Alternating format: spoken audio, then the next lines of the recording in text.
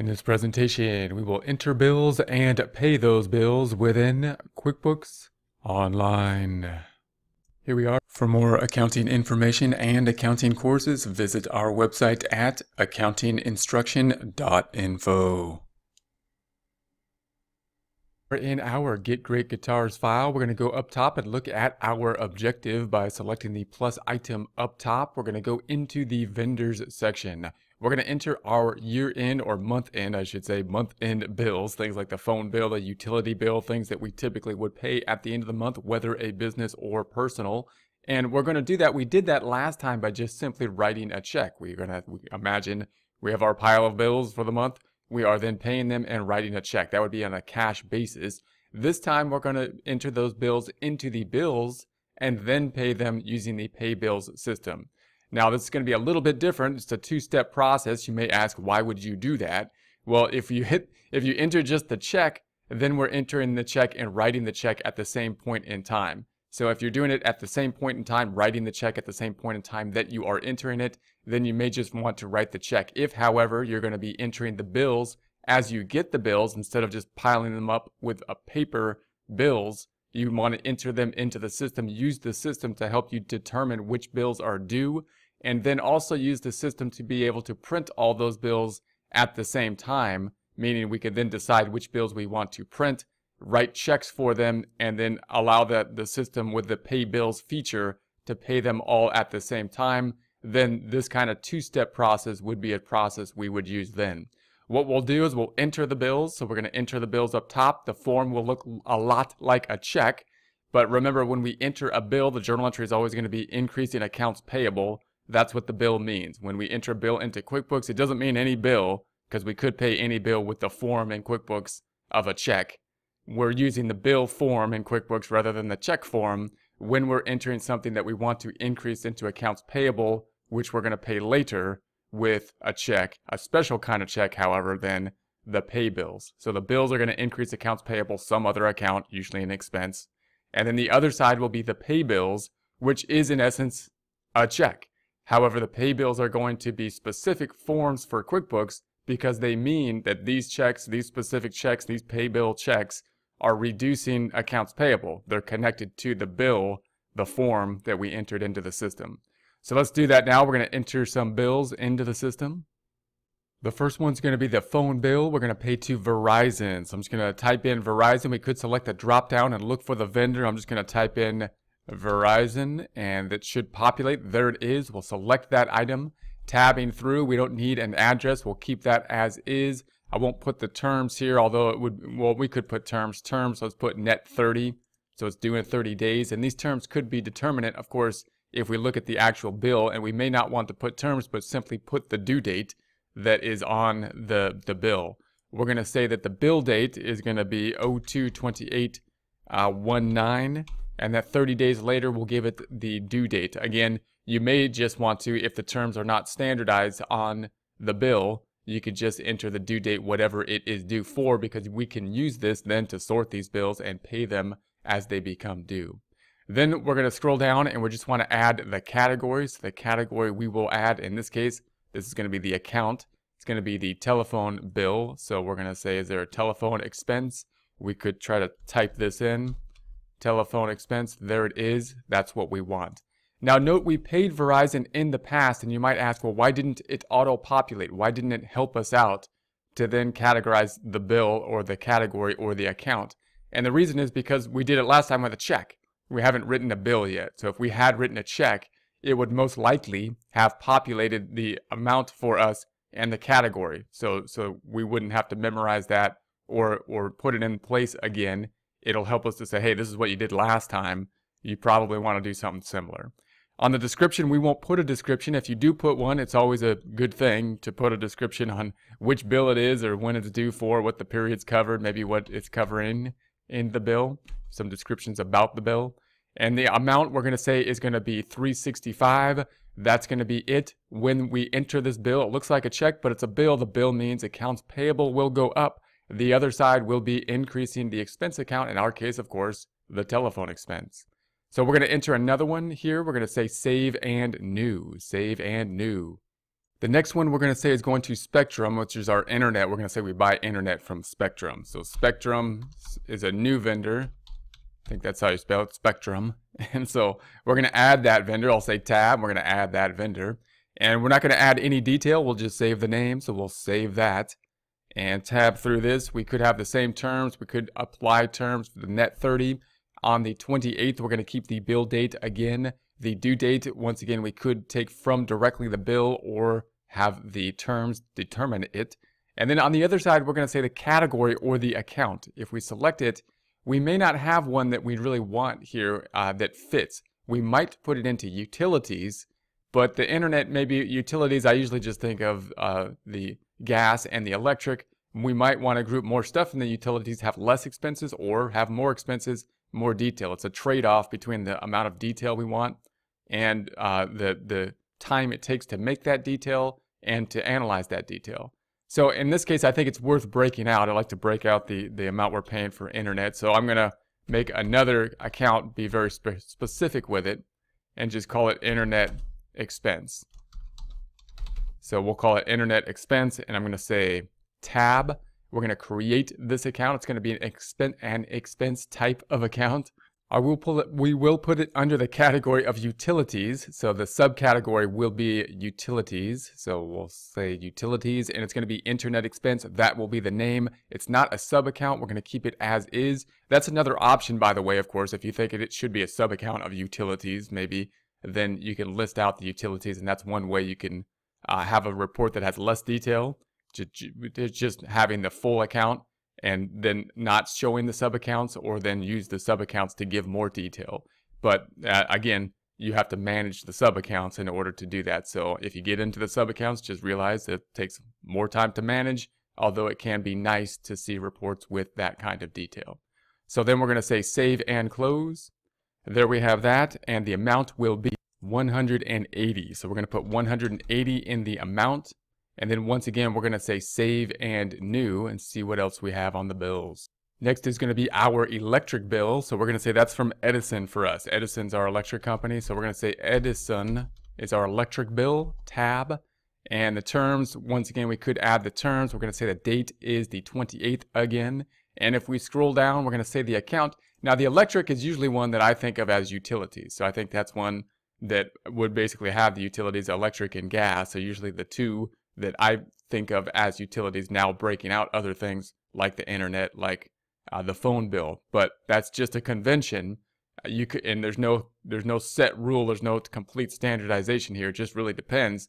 If you have if you're in a business that uses a lot of gas bill or whatever, for whatever reason versus electric, you may want to break those two things out so that you can see what the difference is between the two and manage those. If, however, you think they're not worth breaking out, then you put them together. Phone bill used to be under utilities a lot, but now at this point in time, usually a pretty significant bill, one that we might want to track significantly or on its own. It could be matched up with the internet. The bill on the phone, internet might be a package kind of deal grouped together, or we might want more detail in it. So it really just, the expenses, how many expenses we want, really is determined business by business. What do we want to show? What do we want for the detail? How do we want to use this report for decision making? We're going to put it under utilities. We're going to say 648. Remember that if we were writing a check, because we wrote a check last month when we paid Edison, it would then populate the utilities for us. So we'd be able, if we do a bill next time or a check, it will say, hey, this is what you did last time when you wrote a check or a bill to Edison. You posted it to utilities. Do you want to do that again? And it'll make it a lot easier because we don't have to rethink where everything is going. We can just say, yeah, I want to go to utilities and just change the amount to the proper amount for the current bill. Of course, the journal entry here will be an increase to accounts payable and an increase to the expense account of utilities expense. So let's go ahead and save and close this time. I'm going to select the drop up and save and close.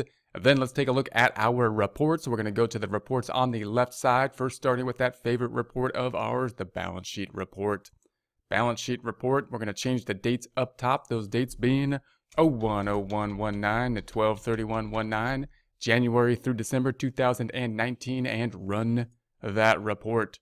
If we then scroll down to the accounts payable section, there it is. $2,393. If we select that item, then we scroll down, we see our bills on 228, Spectrum, Edison, Verizon.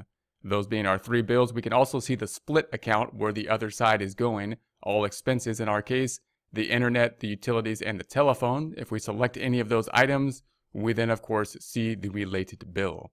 Closing this back out, we're going to open up our other report, which is going to be the profit and loss. So let's go back to the balance sheet first. I'm going to go back to the balance sheet, and now we'll open up the other report, right-clicking on the account up top, on the tab up top, so that we can duplicate this. We're going to duplicate this item. I'm going to pull this one to the right, so the one that says balance sheet is on the left. I'm going to close this one all together, balance sheet on the left, this one on the right, where we will put the profit and loss by going to the reports on the left-hand side. Opening up the profit and loss report. Going to change the dates up top from 01/01/19 to 12/31/19 and run that report. Scrolling down, we should then see we have the telephone. I believe that was one of them. So 725, if we select that, we see the bill for the telephone expense. The other side going to accounts payable. Last time we wrote a check, you'll see. And so we did it a little bit different, more on a kind of an accrual basis this time, and showing how that bill would work rather than just writing a check. Going back to the summary, we also did one for the utilities. So if we select utilities, we'll see a similar item. Last time we wrote a check, this time we wrote the bill. If we scroll back up, back to our report, we can also run this report just for the month of February. If we go to 02/01/19 to 02/28/19, so February 1st to February 28th, and run that report, here's what we're looking like in February. So we've got the income, and then here's our expenses that we have entered. We're still at a loss. It's our second month of operations here, so that's quite possible. We'll see how it goes towards the end of the month. Now what we're going to do is actually pay those bills with the pay bill feature, which in essence is a check. Before we do that, let's go back to the balance sheet and just consider what will happen when we pay the bill. What's going to happen is the accounts payable is going to go down because we no longer owe it, and the other side that's going to go down is the checking account. So let's create a new tab to do that. I'm going to right-click on this tab. I'm going to right-click and duplicate it again. And then we'll have another tab to work in where we can pay the bills. So I'm going to select the plus drop-down up top in the vendors section. We just entered the bill. Now we're going to pay the bills. And these, remember, aren't going to be two things that might happen side by side. We might enter the bills and then pay them at some future date. Hopefully, the best system, of course, would be to be entering the bills as we receive the bills, even though we don't plan on paying them until the end of the bill term, and managing the end of the bill term with the pay bill feature. So if we go into then the pay bills, we'll see the items that we have entered. These are all the bills. We can sort them in different ways. If we were a large company, we could have a lot in the pay bills and be managing the pay bills and determining which bills need to be paid and going through the pay bill process in terms of internal controls, which is like full-time job and could employ multiple people within that department.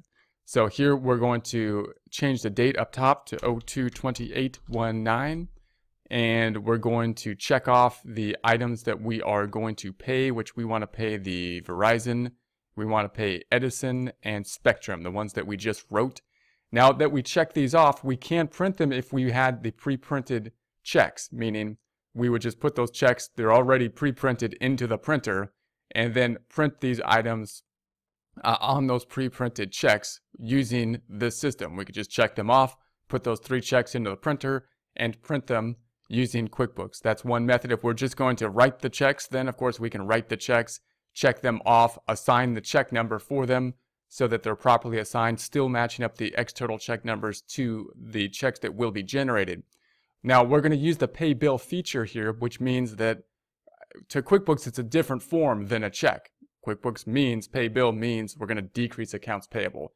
It means we're paying off a bill, a form of bill, not just a bill like any kind of bill that comes to us that is someone asking us for money for some service that they provided. It means specifically a bill within QuickBooks, that we entered it into QuickBooks as a bill, increasing accounts payable. And now, of course, we are paying the bill, decreasing accounts payable, and of course the other side typically going to the checking account. So we're going to scroll down and record this, and then we'll check that out. So we will save and close. Then we're going to go back to the balance sheet. Let's do that by going to the first tab, balance sheet tab. We're going to run the report again just to make sure it updates, run that report. And then if we go down to the checking account, the 103,352, and select that item, we should have our checks that we have now written.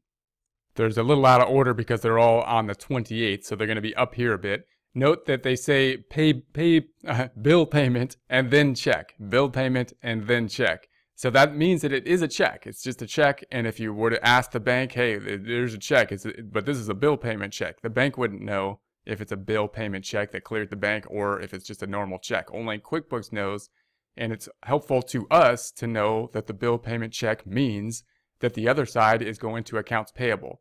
So even though we're paying the Edison, electric, Spectrum, the cable, Verizon, the phone, it's the other side now is going to accounts payable. When did we actually hit the Edison, the electric or utilities expense, Spectrum, the internet expense of Verizon? When we entered the bill. This is paying the bill. So this will give us an indication of that just by that term, by using this form name of the bill. So then we're going to go back up top. We're going to go back to our report summary. We're going to scroll down to the liability of accounts payable. Select the 1,200. Scrolling down, here is our pay bill once again. Here's our three items, Verizon, Edison, Spectrum, and those three items are bringing down the accounts payable. So that's typically going to be the case. We're going to increase the accounts payable with a bill, and then we pay it off with a bill payment. And then we're going to increase the accounts payable with a bill, and then we're going to pay it off with a bill payment. This is what the accounts payable should look like. Notice it's very standardized, very easy to see. Most accounts actually are. They're very systematic. You expect to go in there and know what you're going to see. The one account that is not that systematic, because there's so much activity in it, is of course cash. Cash has got stuff going in and out of cash all the time related to every cycle that we deal with. However, every other account, you'll see a pattern like this, and you can start to say, this is what it should look like. and when something doesn't fit that pattern, we can easily start to pick up, I can't check this off. This checks off to here, this checks off to here. You know, we should see this time. This doesn't check off. Well, that means it's the ending balance. It's not checked off. Everything else ties out. And that's going to be the case. This kind of pattern is of course the case with most accounts. For more accounting information and accounting courses, visit our website at accountinginstruction.info.